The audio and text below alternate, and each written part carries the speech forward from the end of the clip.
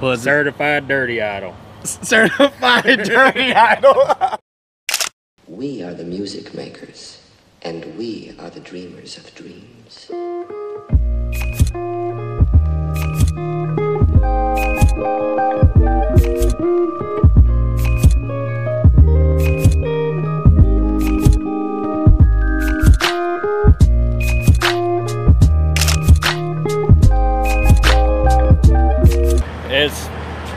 It's a pain in the ass, but it pays good.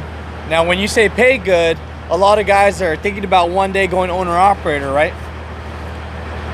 Yeah. What kind of money can you make on average if you are a step deck heavy hauler? You know, what kind of money can you make a month doing this kind of stuff? I'm not gonna go by the month.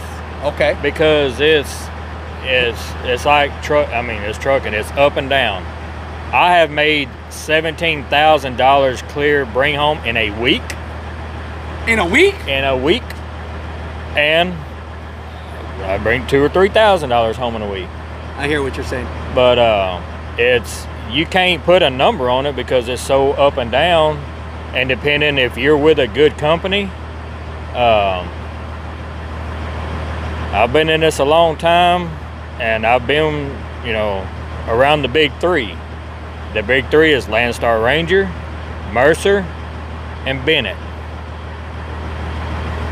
Bennett, you won't go no wrong. And when I say there's shit with every company, just some stinks more than others. You know, Jason, we were just shooting the shit in the bar.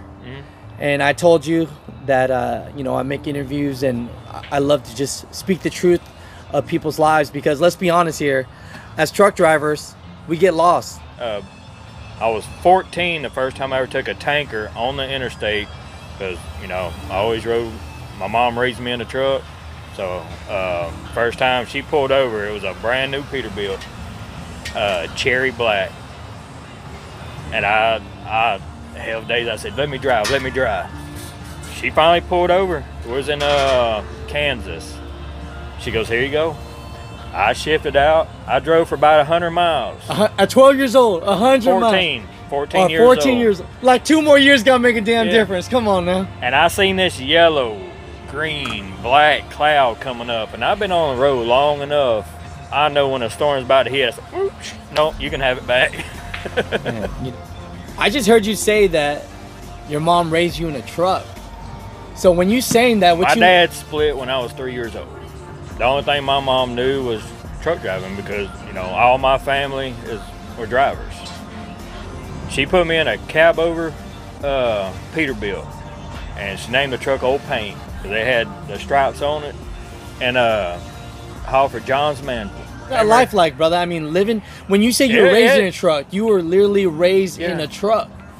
I was probably 10 years old before I knew a doghouse was actually for a dog. I thought that was that hump in the middle. But it was rough. Talk about it, brother. What was rough about it? Like, how did your mom, what was this, in the 80s? Yeah, early 80s, 80, 81. Most men, you know, it was a man's world. There was a lot of them that was okay with it, but, you know, that was no place for a woman, especially with a kid in the truck. She's supposed to be at home taking care of kids.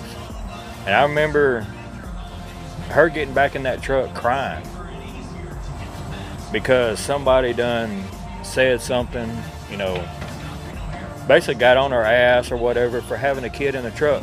But we had no home.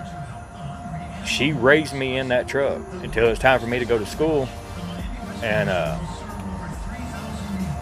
what were birthdays like, man? What were birthdays like for you? It was just a normal day. The very first birthday I remember, the only thing I wanted was a new T-shirt. That was a new T-shirt. A new T-shirt. That was it. Because I never had no new clothes. Wow. It was that rough back then. I mean, you know, there wasn't no money, no big money like that, especially pulling an old reefer unit, and especially for a woman. She ran her ass off for very little, but she always made sure I had what I needed. Most stuff was hand-me-downs, or what people would give. But my very first thought of on a birthday was, I wanted a new shirt. I wanted to smell it, just see what it was, what it was like.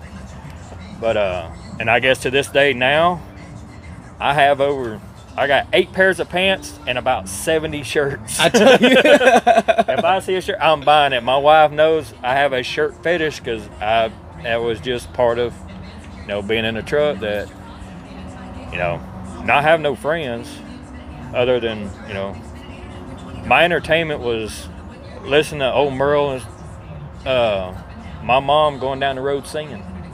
And especially that song, Yellow Rose of Texas. Oh, yeah. She was born in Pasadena, so now she's a little old lady from Pasadena. She's just over 70 now, and she's still running the dump truck. She's still running the dump truck. We are the music makers, and we are the dreamers of dreams.